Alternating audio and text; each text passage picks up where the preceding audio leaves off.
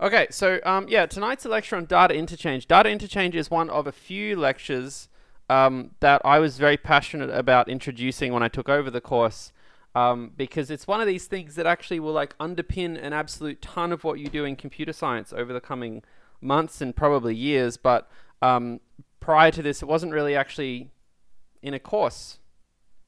You know, it just didn't exist anywhere. And it's a funny topic because we talk about it in really abstract terms. We're actually learning about some really specific things.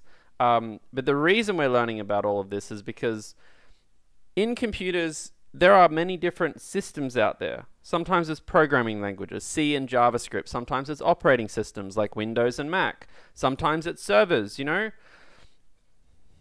clouds, like whatever, everything in computing, phones, iOS, Android, different ports, USB and this and that. We need ways to kind of send data through a common interface, right? And the way we deal a lot with this is through data interchange formats and everything else. And today we're going to be talking about standard interfaces in general. Let's just look at them from a philosophical standpoint. Then we're going to talk about three fairly specific types of technologies that are used to either like represent or transfer data in a standard way. Because it's not always about transfer, even though we call it a data interchange lecture. This is all really about standard interfaces, this lecture. So firstly, what is a standard interface? I know you all have access to the lecture slides, but I'm not above asking everyone in the chat who's live what you think a standard interface is. So do your best to guess. I don't mind. Love to see just a few ideas.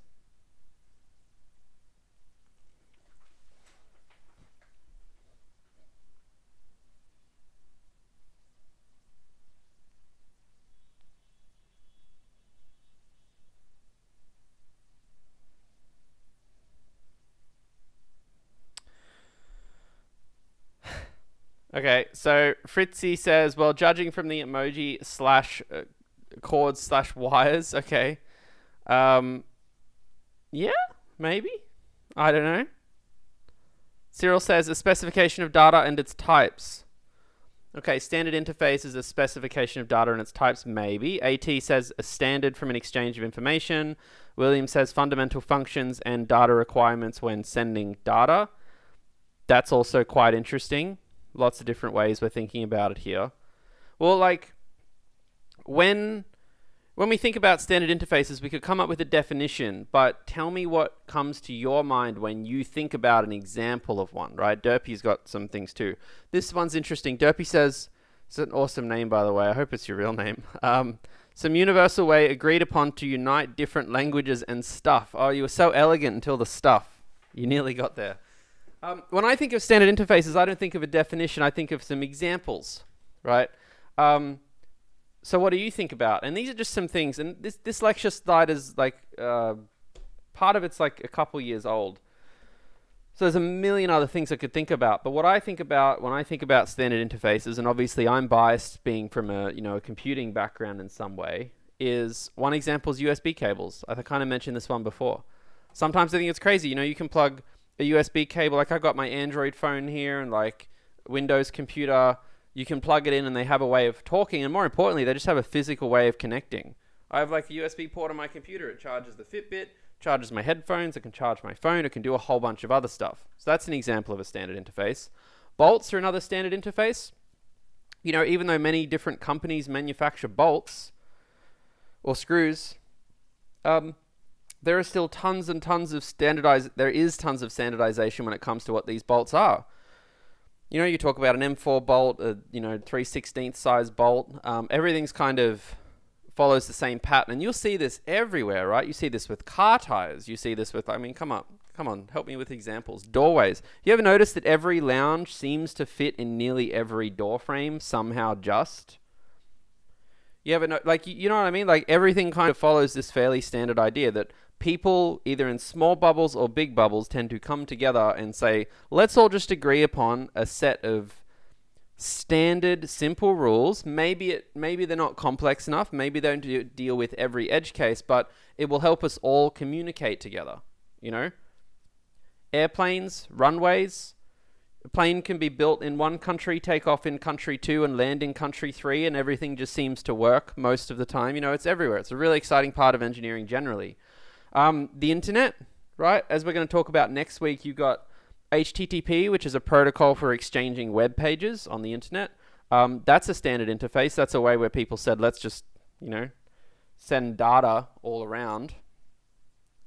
And then just this is one I don't know why. I'm going to change some examples because I feel awkward talking about the same weird analogies, you know, 5 terms in a row. But train tracks are always a fun one, and I like train tracks because it's not always to do with standard interfaces either. Because if you look at like train track gauges around, I can't spell gauges. I can spell gauges. Map. Gauge is how wide a track is, you know, and you go around these world maps, and you'll actually see, you know, in different parts of the world, they're different sizes.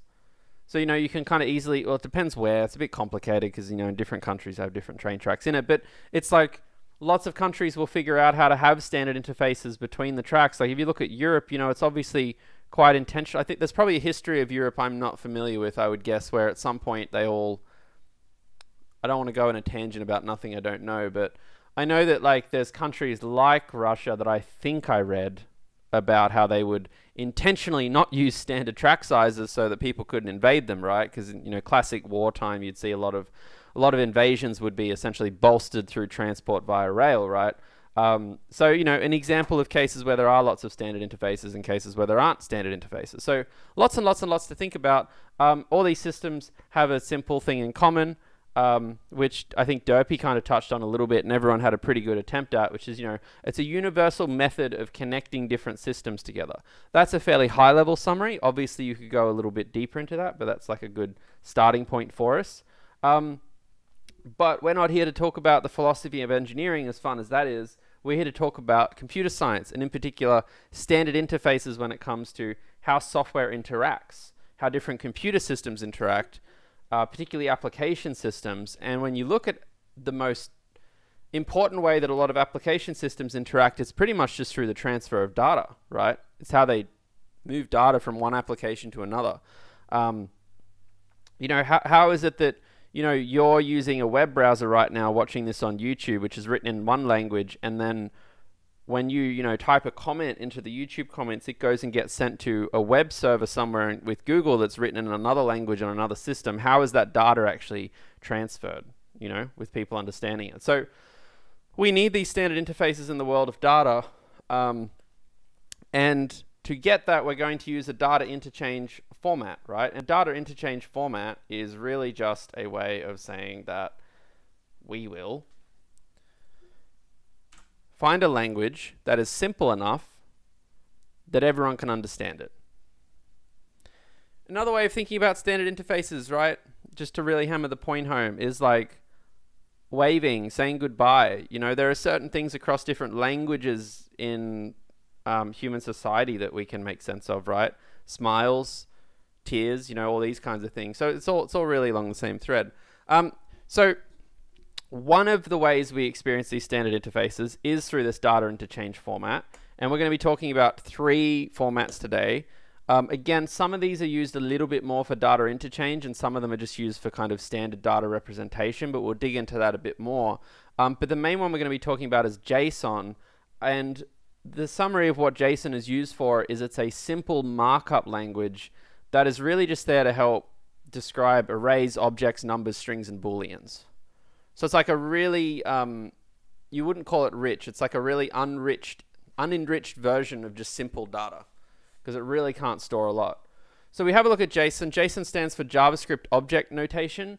Even though JavaScript's in the title, it actually has remarkably little to do with JavaScript in terms of like it's as standard in other non-JavaScript languages. So don't kind of walk away from learning this with an impression that, you know, you've learned this because you've learned JavaScript. This has a relevance in your life, irrelevant to whether you've learned JavaScript or not. But JSON is a notation. It's a very, how would they describe it? A lightweight text-based language-independent data interchange format. So that's really interesting. Lightweight means simple. Text-based means simple because it can all be represented, I guess, through ASCII, sort of. Language-independent, when they say text-based, they mean, you know, it's all characters. You can you can look at JSON as a human, they can read it, even if it's complicated, right? You can always read it. It's like opening a CSV file if you've ever done that. You know, maybe it's all jarbled in the text editor, but it still looks like text. Language independent means that it doesn't matter whether you're in C or JavaScript or anything, and data interchange format we've talked about.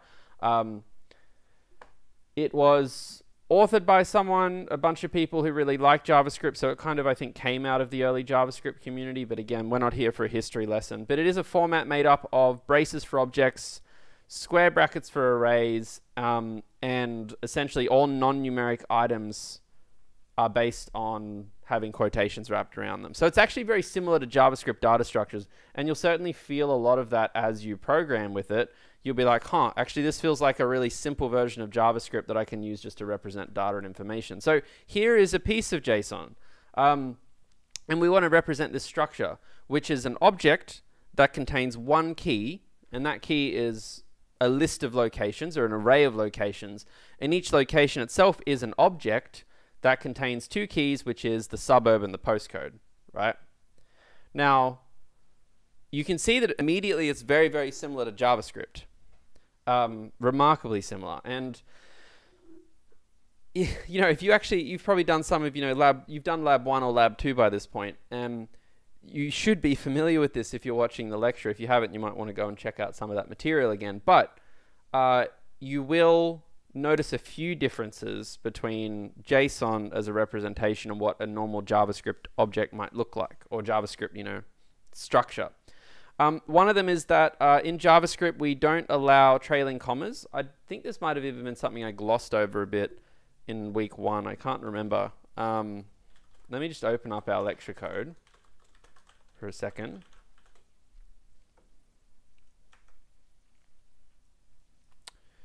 So, like for instance, in JavaScript, one thing I feel like I might have glossed over this in week 1 when we were going over the language, but in JavaScript, we encourage you to actually put trailing commas at the end of all of your list items. This is something that you tended not to do in C whenever you have an array or list of things, but it's something we encourage you to do in JavaScript. The reason for that is because it makes your code more easily mutable, more easily changeable, because you can just kind of swap lines around without having to create compile errors. Whereas if you don't have commas somewhere, you have to kind of think about, oh, I did. Okay, Bron, I'm having a bad moment, Bron. Thank you.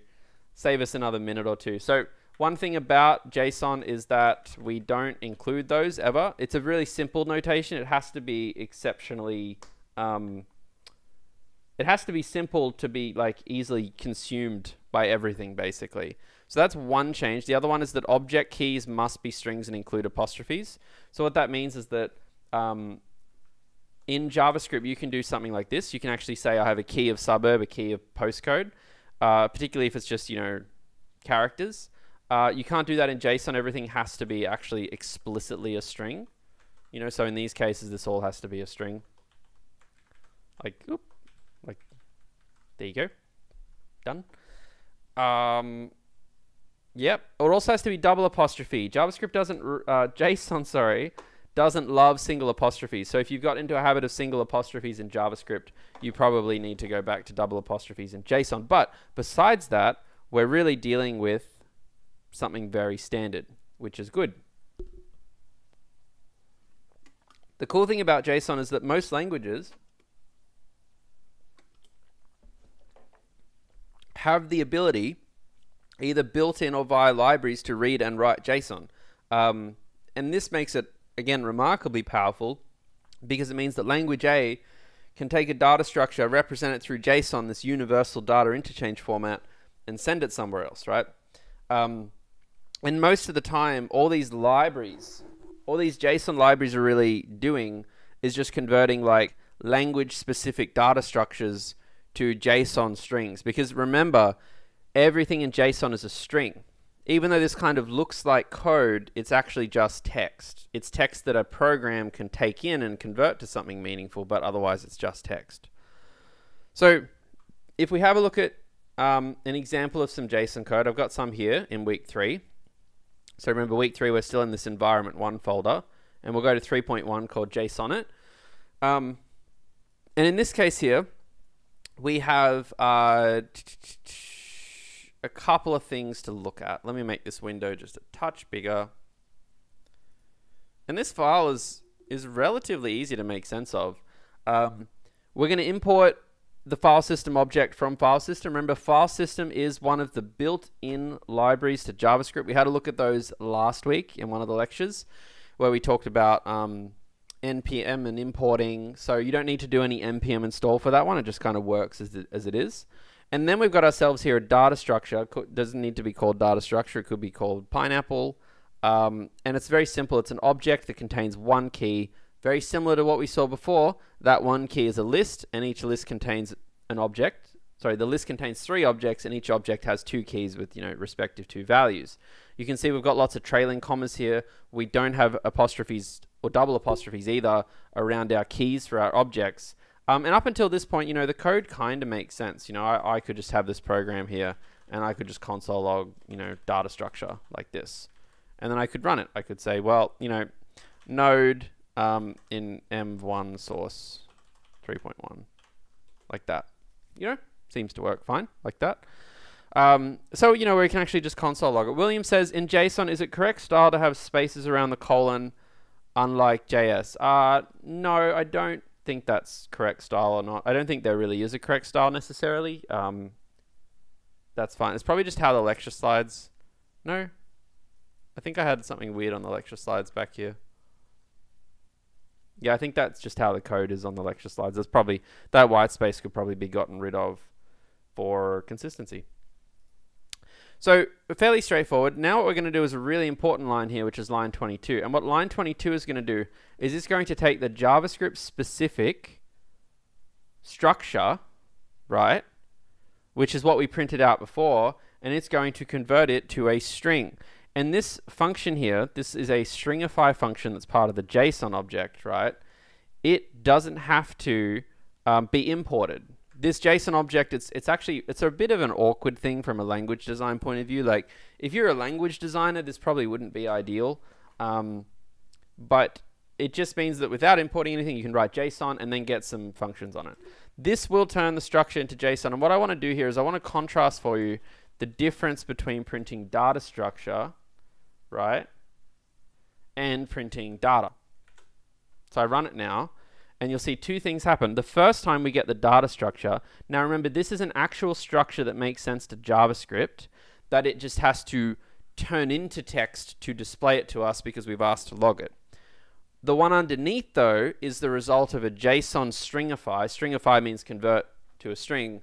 The result of that, which is why we get all this kind of gobbledygook here, which is just bunches of braces and apostrophes and lists and text like that. So this here is JSON. A computer can't understand this. So to take that analogy further, what I mean is if I say to this, try and print out the names, the value at the names key of the data structure, that will work. But if I try and do the same thing with data, which is the stringified one at the bottom, I'm going to get an error.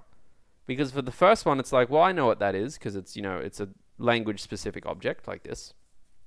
But for the second one, it just sees a string.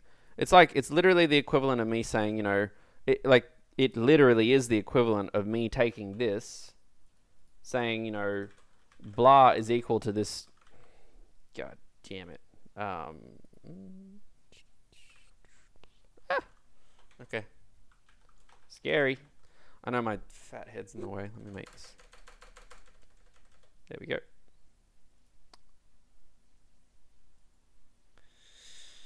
Yep. So it's like taking this, and it's literally like this line here on 25 is really the equivalent now of just saying console.log blah names like this. And we'll get undefined too, right? Because it's a bit silly. JavaScript should really throw an exception or something. But yeah. Kaiki asks a really interesting question, which is basically, hey, what's the difference between JSON stringify and just toString? I like that question, because what we could do here is we could do a little test, which is we know data structure is the actual data structure, so we could console log the JSON stringify of data structure, or we could console log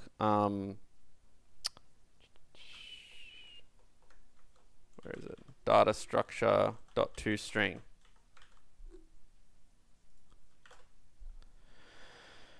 Now, you can see that in the latter case, it didn't like that, and, well, I mean, it did exactly what it's meant to do, which was that it saw that it was a very complicated structure, right? And instead of actually printing it out like it did with JSON, we just kind of got this like blanket object thing.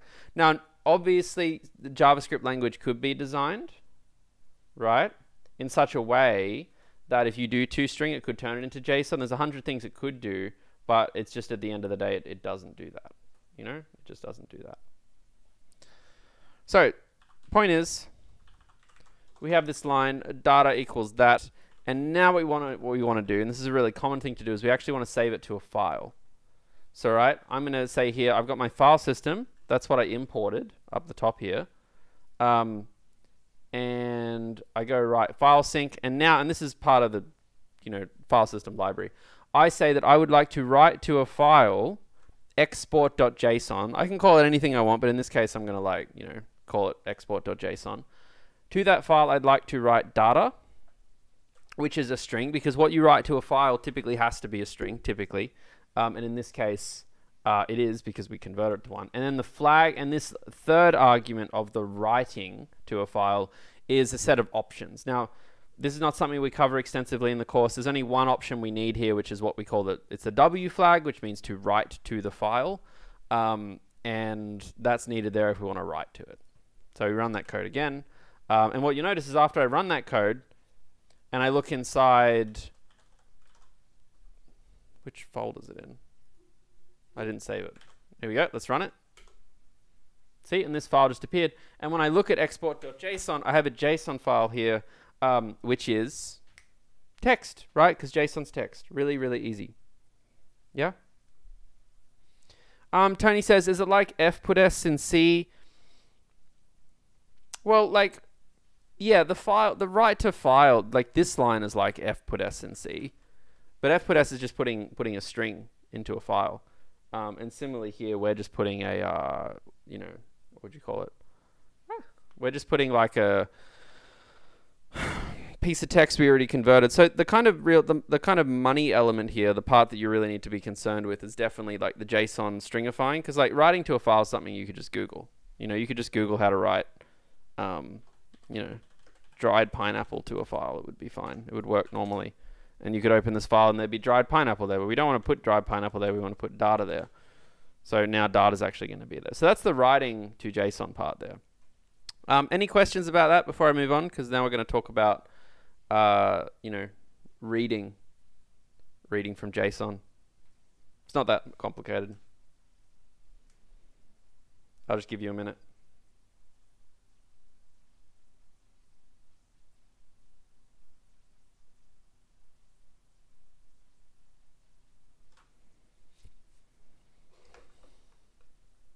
Whilst we're waiting for questions, if you have a look at the reading from JSON one, you'll see that it's actually remarkably similar. And it's fairly intuitive as well, right? Like you look at this and you're like, okay, that actually makes a lot of sense.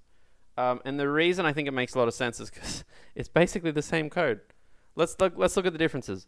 We've got read file sync, right? Read file sync is just different from write file sync. Instead of writing text to a file, we are reading text from a file. That's it. We are reading from export.json, and instead of giving it the data to write to, we are pulling it out. And then we needed to give it an R instead of a W in this case, because we're reading from it. Technically, you can still read from it with the W, and I'm not going to get into file system flags or anything like that.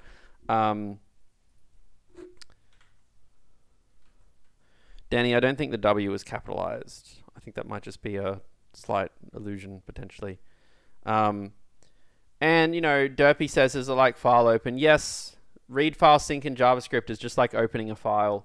That part is not that exciting. This is just reading in text. So if we actually look at this, 3.1 on JSON it, right? I can just console log JSON. Now, JSON is just a variable name. Yeah? So if I console log that, John Sonnet. All right. Yeah, shut up.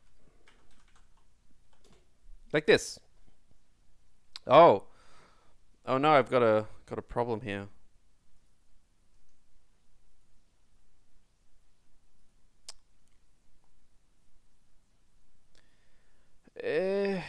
Why? So, yeah, I'm just checking.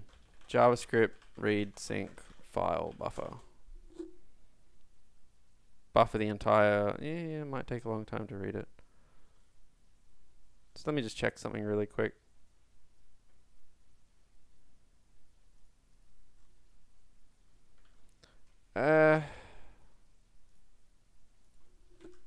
There's a few different ways to do this kind of thing. I'm just okay, so let me take a step back. What's happened here is that in certain languages like JavaScript, when you read really large files, right? When you read really large files, it's very costly for the computer to sometimes read the file. If the file has many megabytes of text, it can be quite taxing from a processing standpoint to just like load that entire file into memory. So what happened there was that it was loading it into kind of like a buffer, which is essentially just a way to optimize the loading of the file, so it sits in like a little bit of a queue, so to speak. And what I've done here, which is not something you need to immediately be concerned with, is just trying to kind of change some flags here as to how to open the file. I basically forced it to say, yeah, please open it as text. Other things you can do here, you could have, why is my cursor gone? I can't see my cursor on the screen anymore. Okay, whatever. Another thing you could do is, like, in this case, when you open the file, I could just like convert it to a string as well. That's another way. Because the buffer itself, when you try and convert the buffer to a string, it'll actually just, you know, dump the whole thing forward. Yep.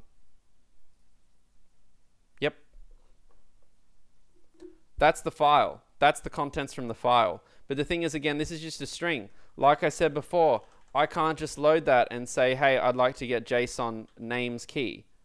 That doesn't make any sense, right? It just doesn't. I'll get undefined again because it's like trying to get it out of a string. So what I need to do now is use the JSON library to convert it from the string. I need to parse it, which is another way of saying kind of like processing and make sense of, from a string to an actual, from a JSON string to an actual piece of data. So now you'll see that like the contrast similarly here. This is the string that I read from the file, and this is the actual object that I decoded from that JSON string, you know, into something real. And then that's really cool because I can use it now. So what we've essentially done is we've run a program over here with a complicated data structure. As part of the program, it has gone and packaged it up into this JSON data interchange format. It has then stored that in a file. And after it's stored it in a file, it's then been opened by another running of a program that is opened and then can process it again. So that's really, really cool. Now, if I go back to the questions, you know, Jen said, I'm still confused as to what JSON does. Okay, well, JSON is a language. JSON is a way of representing data. JSON is a way of essentially creating a standard that says, this is how you can represent some simple data, with some braces and square brackets for lists and objects and some double quotes for strings and numbers and decimals, you know, true or false. Very, very kind of contained space. What we're doing with JavaScript when we use this JSON.stringer file, this JSON.parse, is that the writers of JavaScript, the engine, have written into it a library that can encode or decode JSON from that language's data structures. So in this case, the people who write some of the environments for JavaScript, this function, bam, can take JavaScript, turn it into a string. In this file, can take a string, turn it into JavaScript. And that string is JSON. If it wasn't JSON, like, how could you ever predictably make sense of it, you know? You'd just be like, I don't know what this is. It could be anything. There's no standard way for you to interpret it, which is why it can work with all these different languages. Like, I'll show you this, right? In Python's different. So let's say I make a file here in another language called, you know, js.py, and then I'm going to forget how to open JSON in Python. I mean, I vaguely remember. Right? I'm going to go grab a piece of sample code. It's not much. It's only a few lines. Oh my god, just give me the code. I clicked on the wrong link, clearly. There we go. Yep, fairly straightforward. Most of this isn't needed. This is a different programming language. It's not something you need to be concerned with, but the point is that I can go and say, I'd like to open export.json, and I would like to let me get the language consistent. Oh, I kind of can't because of how that language works. But like, let's say it's like, I'll call this one JSON string. Like I'm going to read the text, or like JSON file. And then I'm going to say that the data is JSON.loads.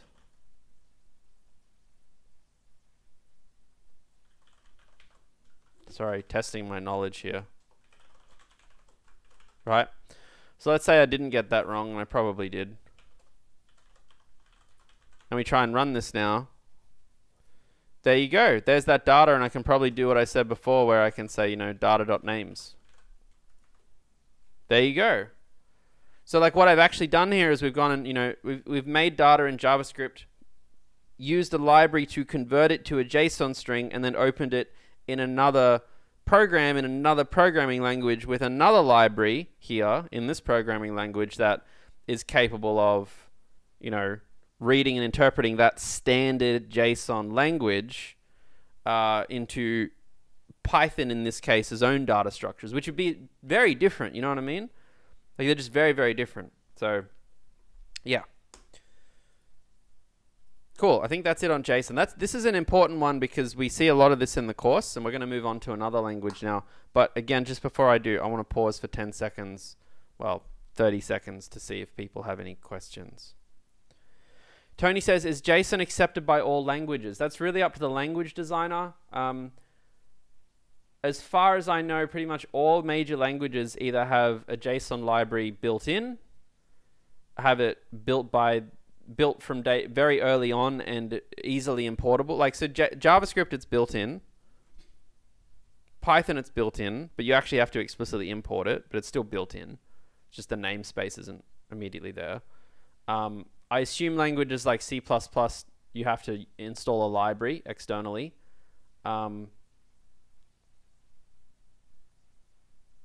Most would. Especially, again, most application layers and particularly, most application software and particularly any software that interacts with a lot of web stuff will always have it. Bron says, so JSON is just data storage, or do you sometimes call methods/functions inside a JSON file? It's just data storage, but I want to be clear. JSON is not data storage. JSON is a language definition. And I know you mean this, but I'm just trying to be really specific. The actual JSON is just stored as text. It's actually just a text file.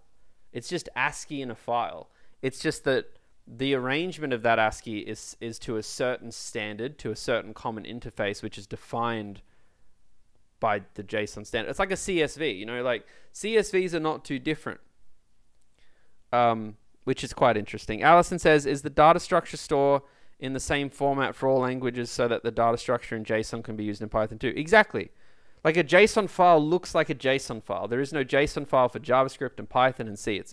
It like is JSON. It's a language. It's a definition. It's a standard interface, right? Bron says, so there's no JSON interpreter.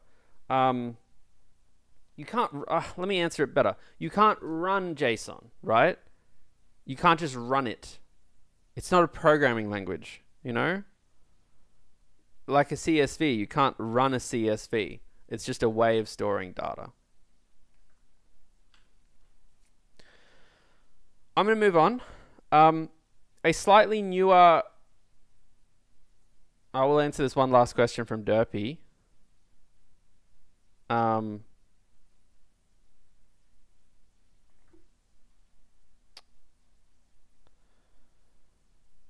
JSON is like a bridge to transfer inputs and outputs across languages.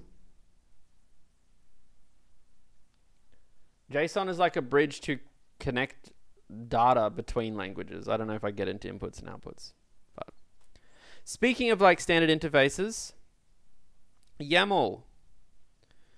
YAML is a really weird recursive name that stands for YAML ain't markup language. Bit of a funny name, I won't go into it.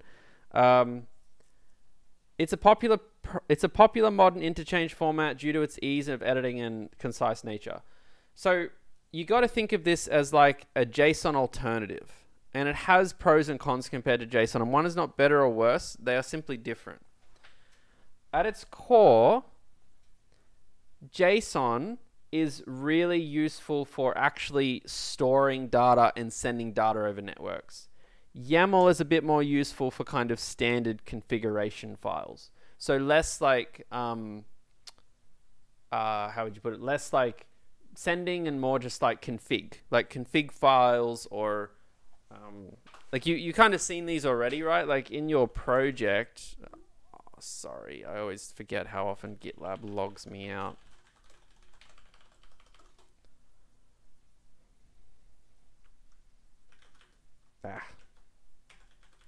Right, like in your project, if I just go and open some random groups project, W13A arrow, right?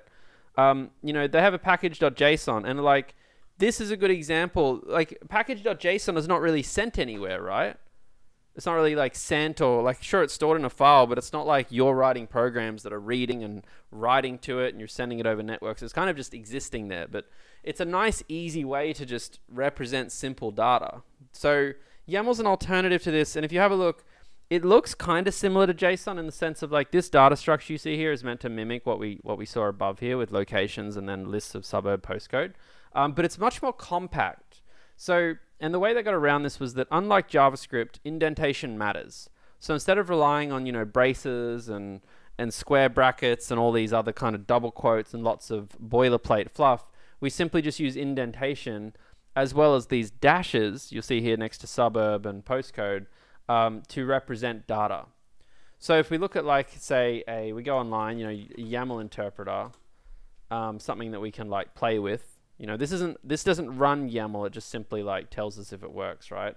And you'll see if we look at our code, we can create objects. So like if you imagine that everything is like an object in YAML, or maybe let me get the YAML to JSON converter up.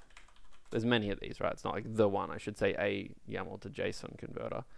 And on the left here, if I start writing YAML like locations, and then inside there I start copying, you know, dash suburb Kensington, and we convert it, you can kind of start to see the pattern here. So the pattern here is that locations is one of the keys, and I could make more keys just by saying, you know, Hayden, something, use my last name, Smith, hello, there. I don't even know if I've done that right. Yeah. Let's like play around with this a bit. What are we noticing? Well, we're noticing that indentation matters in the sense that this second something, because it was further in, it actually like says I'm part of that, right? So, you know, it's like everything on the very left-hand column is part of the main object, and then everything kind of indented from that is like part of the sub element. The dash is used to say this is a new list item. So notice what, let me zoom in a bit. Notice what happens here when I add like another dash here. Watch the something. It suddenly goes from that to that. So the dash is a way of saying this is a new item in the list.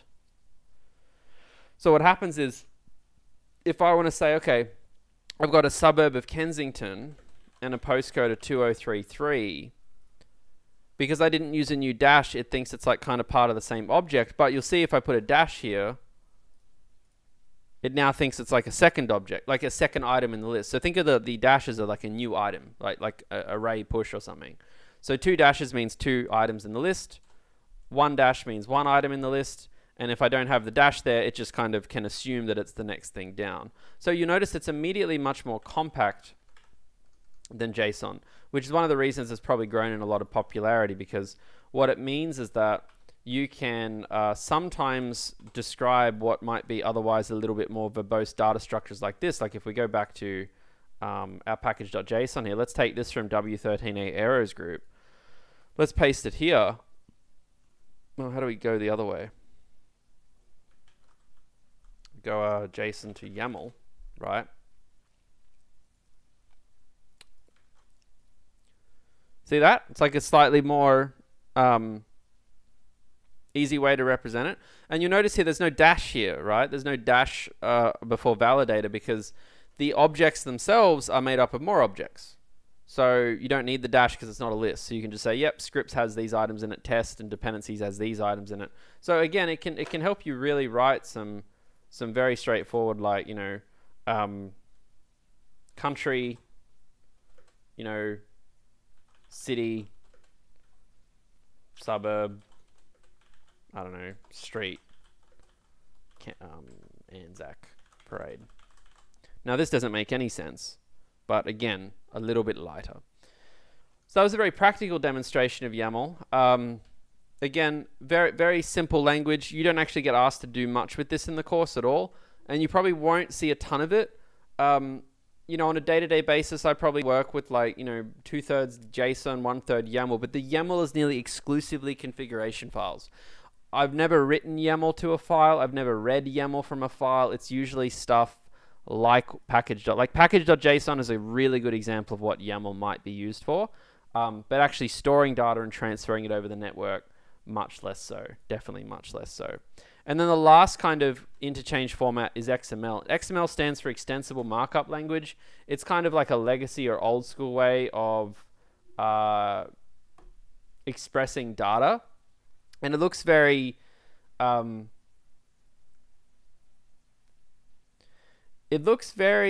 like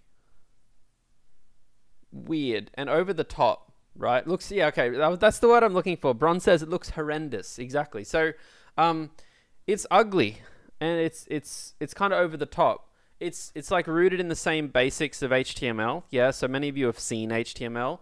Wannabe HTML, that's a good example. Yep, exactly. And it's just verbose, you know, like it's kind of like JSON, except you don't only have the key, but you have to close the key. You know, everything's got an open and close. And you'll see here that the density of like data to boilerplate is really bad. You know, so most of it is not the actual data itself, it's just structure. But it's very like old school. It was kind of propped up most of how particularly the web interacted for a long time. So this was kind of like this was like before YAML helped be a counterpart to JSON, and before JSON even existed, this was a big thing. And you can still see some relics of it today. You might have seen this around the internet where you get an XML file, and like to this day, most website sitemaps, you know, like if I go to like my company's sitemap, most of the time it's still in XML, just because it's, you know, I don't know why it still is in this is unrelated to anything, but it's just how some of these things like to still work. So it exists. That's why we talk about it. Otherwise, we just pretend it doesn't exist like we do with 99% of computing, you know. But in this case, it's kind of relevant. I already talked about the issues to do with this. It's just not really used in modern languages. You don't have to worry about it. It's not going to come up in the course. It's really just a chance to give you a look at it. And Tony says, are we going to use all three of these languages in the course, or are we only going to focus on JSON? So JSON's what we're going to focus on. But I think what I want to leave people with from this lecture is that this particular lecture is not hard. You know, like all of you are really smart. And in fact, if we didn't even have this lecture and we just gave you like some sample code and said, here's some JSON, you all have big brains. You'd be able to pick it up like that, honestly. You know, that before I taught this, it wasn't taught as in a core undergrad degree explicitly, and no one was sadder for it. People just learned it. The reason this lecture exists isn't to show you a couple of code examples for JSON. It's to put in your heads the broader idea of why this stuff matters and where it fits into the world, you know, to give you some like language and some context to things. So it's mainly language and context, though most of what you'll be exposed to in the course will be JSON. I don't think we expose you to any YAML. Sometimes we ask exam questions about it, but we never see any XML. So again, I'm going to ask for any last questions for 30 seconds. Otherwise, we are going to jump to a break for 10 minutes before we get into the second part of the lecture around continuous integration. I'll just give you a short moment.